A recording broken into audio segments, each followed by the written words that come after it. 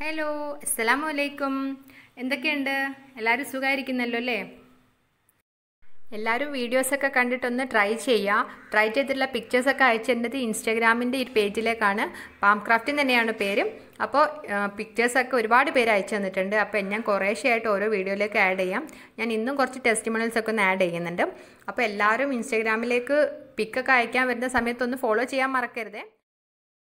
എന്നും ചെയ്യുന്ന പോലെ തന്നെ നമ്മൾ ഇന്നും കുറച്ച് വേസ്റ്റ് തന്നെയായിട്ടാണ് ചെയ്യാൻ പോകുന്നത്.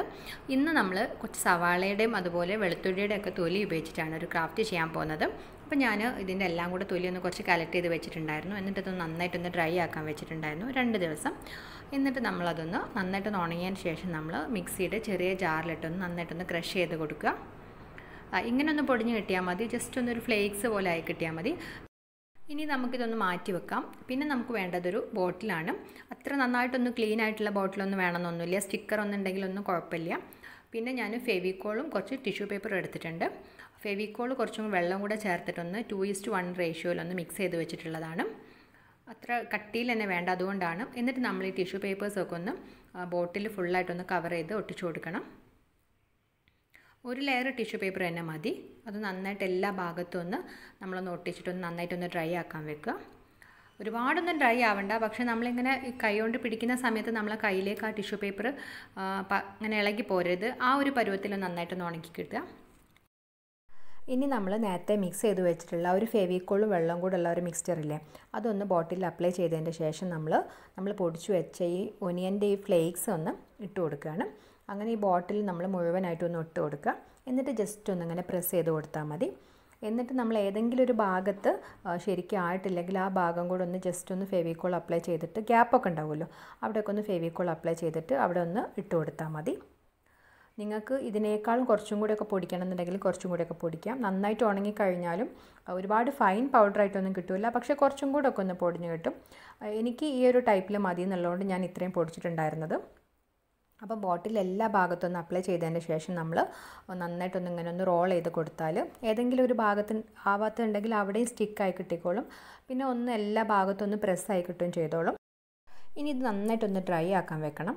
നമ്മൾ ഡ്രൈ ആകുന്നതിന് മുമ്പ് തന്നെ എടുത്തു കഴിഞ്ഞാൽ കയ്യിലേക്ക് ഇങ്ങ് പോരും. അപ്പോൾ നന്നായിട്ടൊന്ന് ഉണങ്ങിയതിൻ്റെ ശേഷം നമ്മൾ ഫെവിക്കോൾ വെള്ളം കൂടെ മിക്സ് ചെയ്തിട്ടുള്ള ഒരു ബാക്കിയുണ്ടല്ലോ, അത് നമ്മൾ ആ ബോട്ടിലിൽ ഇതിൻ്റെ മേലെ ഫുള്ളായിട്ടൊന്ന് അപ്ലൈ ചെയ്ത് കൊടുക്കണം.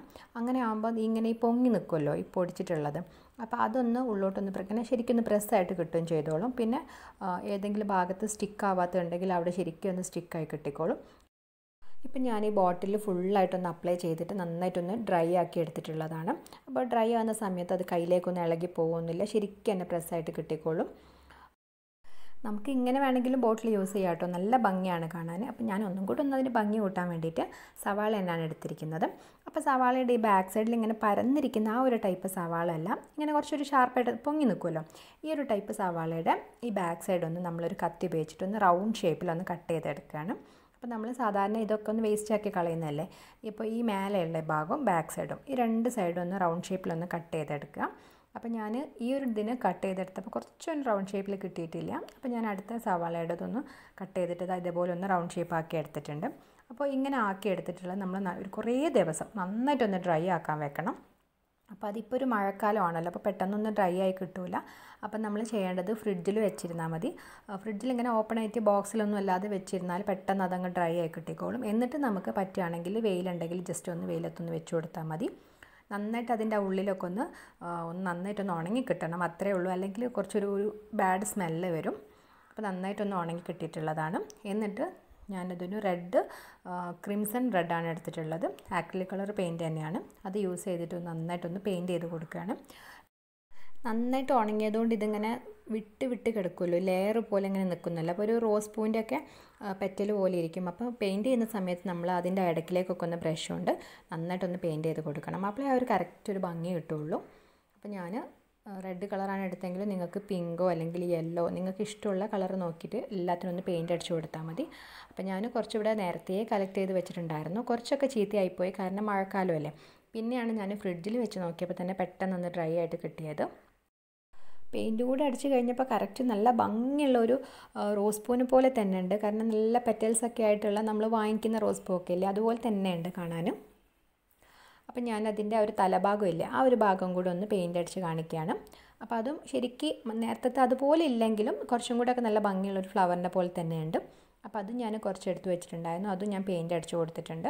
അപ്പോൾ നിങ്ങൾക്ക് ഇത് വേണമെങ്കിൽ നടുക്ക് യെല്ലോ കളറൊക്കെ കൊടുത്ത് ചുറ്റും റെഡ് കൊടുത്തിട്ടൊക്കെ നിങ്ങൾക്ക് പെയിൻറ്റ് ചെയ്യാം. അപ്പോൾ എല്ലാം ഞാനിവിടെ പെയിൻറ്റ് ചെയ്ത് റെഡി ആക്കിയിട്ടുണ്ട്. ഇനി നമുക്കിതൊന്ന് ബോട്ടിലൊക്കെ ഒന്ന് ഒട്ടിച്ച് കൊടുക്കണ്ടേ. അപ്പോൾ ഞാൻ അതിൻ്റെ ആ ബാക്ക് സൈഡിൽ ഇങ്ങനെ ഒരു ചുരുണ്ടിരിക്കുന്ന ആ ഭാഗമൊക്കെ ഒന്ന് കട്ട് ചെയ്ത് മാറ്റിയിട്ടുണ്ട്. എന്നിട്ട് നമ്മൾ ഗ്ലൂ ഗണ്ണ് യൂസ് ചെയ്തിട്ട് നമുക്ക് ബോട്ടിൽ എവിടെയാണോ വേണ്ടത് ആ ഭാഗത്തൊന്ന് ജസ്റ്റ് ഒന്ന് ഒട്ടിച്ച് കൊടുക്കുക. ഒട്ടിക്കുന്നതൊക്കെ നിങ്ങളുടെ ഓരോരുത്തരുടെ ഒരു ഐഡിയക്ക് അനുസരിച്ച് ഒട്ടിച്ചാൽ മതി. അപ്പോൾ എൻ്റെ കയ്യിൽ ഒരുപാട് ഫ്ലവേഴ്സ് ഉണ്ട് ഇപ്പോൾ ഉണ്ടാക്കി കഴിഞ്ഞപ്പം അത്രക്കൊന്നും ശരിക്കും ആവശ്യമില്ല. അപ്പോൾ ഞാൻ ആദ്യം വിചാരിച്ചിട്ടുണ്ടായിരുന്നു താഴ്ന്ന് ഇങ്ങനെ വളഞ്ഞിട്ട് ഫുള്ള് മേലെ വരെ ഒട്ടിക്കാമെന്ന്.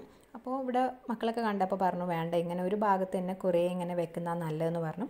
അപ്പോൾ ഞാൻ അങ്ങനെ തന്നെ ഒന്ന് ഒട്ടിച്ചെടുക്കാമെന്ന് വിചാരിച്ചു. ഒട്ടിച്ചു വന്നപ്പോൾ നല്ല ഭംഗിയുണ്ട് കാണാൻ. ഓരോ ഫ്ലവേഴ്സ് ഇങ്ങനെ നല്ല കറക്റ്റ് റോസ് പൂവിനെ പോലെ തന്നെ ഉണ്ട്. അപ്പോൾ ഞാൻ ഫുള്ളായിട്ടൊന്നും ഒട്ടിക്കുന്നില്ല, കുറച്ച് ഫ്ലവേഴ്സ് മാത്രം ഒട്ടിച്ചു. ഒരുപാട് ഒട്ടിച്ച് കഴിഞ്ഞാൽ രസം ഉണ്ടാവില്ലല്ലോ.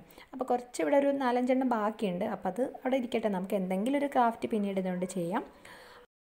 ഇപ്പം നമ്മളെ ബോട്ടിലിൽ ഫ്ലവേഴ്സൊക്കെ ഒട്ടിച്ച് റെഡി ആയിട്ടുണ്ട്. ഇനി നമുക്ക് കുറച്ച് ഇതിന് ലീഫൊക്കെ വേണ്ടേ. അപ്പോൾ ഞാൻ ഒനിയൻ്റെ ആ ഒരു തൊലി തന്നെയാണ് എടുത്തിട്ടുള്ളത്. അപ്പോൾ അത് ലീഫിൻ്റെ ഷേപ്പിലൊന്ന് കട്ട് ചെയ്ത് മാറ്റിയിട്ടുണ്ട്. അപ്പോൾ നിങ്ങൾക്ക് കുറച്ചും കൂടി ഒരു ചെറിയ ടൈപ്പിൽ, എനിക്ക് തോന്നുന്ന കട്ട് ചെയ്ത് കഴിഞ്ഞപ്പോൾ കുറച്ചൊരു വലിപ്പം കൂടി പോയോന്ന് ലീഫിന്. അപ്പോൾ നിങ്ങൾക്ക് വേണമെങ്കിൽ കുറച്ചും കൂടെ ചെറുതായിട്ടും അല്ലെങ്കിൽ വേറെ എന്തെങ്കിലും ഷേപ്പിലൊക്കെ വേണമെന്ന് കട്ട് ചെയ്തെടുക്കാം. അപ്പോൾ ഞാൻ അതിനൊരു ഗ്രീൻ കളറൊന്ന് ഫുള്ളായിട്ടൊന്ന് കൊടുത്തിട്ടുണ്ട്. ഒരു ഭാഗം മാത്രമേ കൊടുത്തിട്ടുള്ളൂ കേട്ടോ.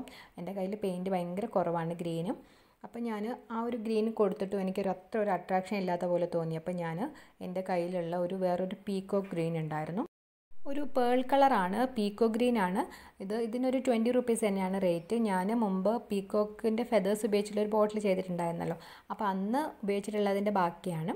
അപ്പോൾ ഞാൻ ആ ഒരു കളർ അടിച്ചപ്പോൾ എനിക്ക് കുറച്ച് നല്ലൊരു ഭംഗി തോന്നി. അപ്പോൾ എൻ്റെ നഖത്തിലായിട്ട് ശരിക്കും ഒരു ക്യൂടെക്സ് ഇട്ട പോലെ ഉണ്ട്, നല്ലൊരു ഷൈനിങ് ഒക്കെ ഉണ്ടല്ലോ. അപ്പോൾ ഈ ഒരു കളർ അടിച്ചപ്പോൾ എനിക്ക് നല്ല ഇഷ്ടമായി. അപ്പോൾ നിങ്ങൾക്ക് ഈ ഒരു കളർ വേണ്ടെങ്കിൽ സാധാരണത്തെ നമ്മൾ സാപ്പ് ഗ്രീനൊക്കെ യൂസ് ചെയ്താലും മതി. ഞാൻ ഏതായാലും പെയിൻറ്റ് ചെയ്ത് വെച്ചിട്ടുള്ള എല്ലാ ലീഫും അവിടെ ഇവിടെയൊക്കെ ആയിട്ട് കുത്തിച്ചേരി കൊടുത്തിട്ടുണ്ട്. വെച്ച് കഴിഞ്ഞപ്പോൾ തോന്നുന്നു കുറച്ചൊന്നൊരു ആർഭാടായോ എന്ന് തോന്നുന്നുണ്ട്. ഏതായാലും ഇങ്ങനെ ഈ റെഡും ആ ഗ്രീനും ഒക്കെ കൂടി കണ്ടപ്പോൾ നല്ല ഭംഗിയുണ്ട്. അപ്പോൾ ഞാൻ അതിന് കുറച്ചും കൂടെ നല്ലൊരു ലുക്ക് വരാൻ വേണ്ടിയിട്ട് ഒന്ന് ഗോൾഡ് കളറൊന്ന് ജസ്റ്റ് ഒന്ന് ഇങ്ങനെ ഈ ഫ്ലവേഴ്സിൻ്റെ മേലേക്കൊന്ന് ടച്ച് ചെയ്ത് കൊടുക്കുകയാണ്. അപ്പോൾ ജസ്റ്റ് ഒരുപാട് ഇങ്ങനെ പെയിൻറ്റ് അടിച്ച് കൊടുക്കണ്ട, ബ്രഷ് ഇങ്ങനെ ജസ്റ്റ് ഒന്ന് ആ പെയിൻറ്റിലൊന്ന് ടച്ച് ചെയ്തതിന് ശേഷം ഒന്ന് ജസ്റ്റ് ഒന്നിങ്ങനെ ഒന്ന് സ്പ്രെഡ് ചെയ്ത് കൊടുത്താൽ മതി. അപ്പോൾ ചെയ്ത് കഴിഞ്ഞപ്പോൾ എനിക്ക് തോന്നുന്നു ആ ഒരു റെഡ് കളർ തന്നെ മതിയായിരുന്നോ എന്നുള്ളത്. അപ്പോൾ ഞാനിതിന് പകരം ആദ്യം സിൽവർ കൊടുത്തു നോക്കി, കോപ്പർ കൊടുത്തു നോക്കി, അതൊന്നും എനിക്ക് അത്രയ്ക്ക് അങ്ങോട്ടൊരു ഇഷ്ടമായിട്ടില്ലായിരുന്നു. ഇനി നമ്മൾ ആ ബോട്ടിലിൻ്റെ ആ ഒരു നെക്ക് സൈഡില്ലേ, ആ നെക്ക് സൈഡ് ഇതുപോലെ തന്നെ ഇങ്ങനെ ജസ്റ്റ് പ്ലെയിൻ ആയിട്ട് കിടക്കുകയാണല്ലോ. അപ്പോൾ ഞാൻ അവിടെ കുറച്ച് റെഡ് കളറൊന്ന് കൊടുക്കുകയാണ്. നമ്മൾ നേരത്തെ ഈ ഫ്ലവേഴ്സിനൊക്കെ യൂസ് ചെയ്തിട്ടുള്ള ക്രിംസൺ റെഡ് തന്നെയാണ് കൊടുക്കുന്നത്. അപ്പോൾ അത് ആ ഒരു നെക്കിന് കൊടുത്തപ്പോൾ കുറച്ച് നല്ലൊരു അട്രാക്ഷൻ കിട്ടുന്നുണ്ട്. കാരണം അല്ലെങ്കിൽ ഇങ്ങനെ എല്ലാ ഭാഗവും പ്ലെയിൻ ആയിട്ട് നടുക്ക് മാത്രം ഇങ്ങനെ റെഡ് ആയിട്ടല്ലേ.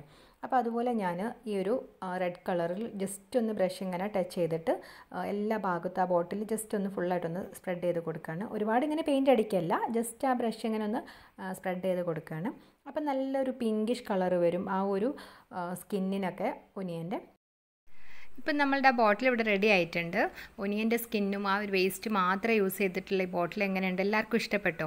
നല്ല ഭംഗിയുണ്ടല്ലേ കാണാനും.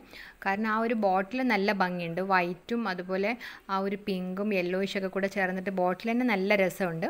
പിന്നെ നമ്മൾ ആ ഒരു തൊലി മാത്രം ഉപയോഗിച്ചിട്ടുള്ള ആ ഒരു റോസ് പൂ പോലുള്ള അതും കൂടെ ആയപ്പോൾ നല്ല രസമുണ്ട് കാണാനും.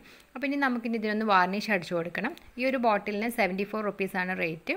അപ്പോൾ ഇത് നമുക്ക് കുറേ കാലം തന്നെ യൂസ് ചെയ്യാനൊക്കെ ഉണ്ടാവും. അപ്പോൾ ഇതൊരു യെല്ലോയിഷ് കളറാണ്. അപ്പോൾ ഇത് വുഡ് വാർണിഷാണ് ആക്ച്വലി. അപ്പം നമുക്ക് ഇങ്ങനത്തെ കളറിനൊന്നും കുഴപ്പമില്ല. പിന്നെ വൈറ്റ് ടൈപ്പ് എന്തെങ്കിലുമൊക്കെ ചെയ്യുമ്പോൾ അതിലൊക്കെയാണ് ഈ വുഡ് വാർണിഷ് അടിക്കുമ്പോൾ അതിനൊരു യെല്ലോയിഷ് ഷെയ്ഡ് വരുന്നത്. അപ്പോൾ നമുക്കിതിന് ഇതൊന്നൊരു ബ്രഷ് ഉപയോഗിച്ചിട്ട് നമ്മൾ എല്ലാം ഭാഗത്തൊന്ന് അടിച്ചു കൊടുക്കാം. എന്നോട് 1-2 പേര് ഹായ് പറയാൻ ഏൽപ്പിച്ചിട്ടുണ്ടായിരുന്നു. അലോന, അലീന, 2 പേർക്ക് ഞാൻ ഹായ് പറഞ്ഞിട്ടുണ്ടേ. നമ്മളിങ്ങനെ വാർണിഷ് അടിച്ച് കൊടുത്തു കഴിഞ്ഞാൽ നല്ലൊരു ഗ്ലൈസിങ്ങും കിട്ടും. പിന്നെ അത് ഒരിക്കലും ചീത്തയായി പോവില്ല. നമുക്ക് അത് പൊടിയൊക്കെ അടിച്ച് കഴിഞ്ഞാൽ ഒരു നനഞ്ഞ തുണിയൊക്കെ എടുത്ത് തുടച്ചു കൊടുത്തു കഴിഞ്ഞാലൊന്നും ചീത്തയായി പോകുമൊന്നുമില്ല. ഇനി അപ്പോൾ ടെസ്റ്റിമോണിയൽസ് ആണ്. അപ്പോൾ പിക്ക് അയക്കാത്തവർക്ക് നല്ല ഹെൽപ്ഫുൾ ആവട്ടോ ടെസ്റ്റിമോണിയൽസ്. കാരണം ഓരോരുത്തർ അവരുടേതായ ഐഡിയക്ക് അനുസരിച്ചൊക്കെ എല്ലാം മാറ്റങ്ങൾ വരുത്തിയിട്ടൊക്കെ ആയിരിക്കും പിക്ക് അയക്കുന്നത്. അപ്പോൾ ക്രാഫ്റ്റിന് ഇൻട്രസ്റ്റിംഗ് ആയിട്ടുള്ളവർക്കൊക്കെ എന്തെങ്കിലും ഒരു ത്രെഡൊക്കെ ഒന്നും കിട്ടാതിരിക്കില്ല. ആദ്യം നമ്മളുടെ കൊച്ചു കൂട്ടുകാരിയുടെ തന്നെ ആവാം. എറണാകുളത്തുള്ള ലുലുമോൾ അയച്ചു തന്നാണ്. ഒരുപാട് പിക്ക് അയച്ചു തന്നിട്ടുണ്ട്. പിസ്തയുടെ ഷെല്ലും ഈത്തപ്പത്തിൻ്റെ സീഡ് ഉപയോഗിച്ചുള്ള ഡെക്കറേറ്റീവ് ബോൾ ട്രൈ ചെയ്ത് അയച്ചു തന്നിട്ടുണ്ട്. അതുപോലെ മാർബിൾ ബോട്ടിൽ ട്രൈ ചെയ്ത് അയച്ചു തന്നിട്ടുണ്ട്. പിന്നെ ചക്കക്കുരുവിൻ്റെ തൊലി ഉപയോഗിച്ചിട്ടുള്ള ഒരു ടൂലിപ്പ് ഫ്ലവർ ഇല്ലേ, അതും ട്രൈ ചെയ്ത് അയച്ചു തന്നിട്ടുണ്ട്. അതുപോലെ നമ്മൾ കലണ്ടറിൻ്റെ ഒരു ബോട്ടിൽ ചെയ്തിട്ടുണ്ടായിരുന്നല്ലോ, അത് ട്രൈ ചെയ്ത് അയച്ചു തന്നിട്ടുണ്ട്. പിന്നെ നമ്മൾ തെങ്ങിൻ്റെ പൊരിക്കയും അതുപോലെ കൊതുമ്പൊക്കെ ഉപയോഗിച്ചിട്ടുള്ള ഒരു ഫ്ലവർ വേസൊക്കെ ചെയ്തിട്ടുണ്ടായിരുന്നല്ലോ, അതും ട്രൈ ചെയ്തിട്ടുണ്ട്. ഡ്രൈ ആയിട്ടുള്ള ബനാന ലീഫ് ഉപയോഗിച്ചിട്ട് നമ്മളൊരു വാൾ ഡെക്കർ ചെയ്തിട്ടുണ്ടായിരുന്നു, അത് ട്രൈ ചെയ്ത് അയച്ചു തന്നു.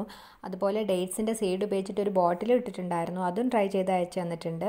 എല്ലാം നല്ല ഭംഗിയായിട്ട് തന്നെ ചെയ്തിട്ടുണ്ട്. 13 വയസ്സുള്ള ഒരു മോള് ചെയ്താണെന്ന് പറയില്ല, അത്രയും പെർഫെക്റ്റ് ആയിട്ട് തന്നെ ചെയ്തിട്ടുണ്ട്.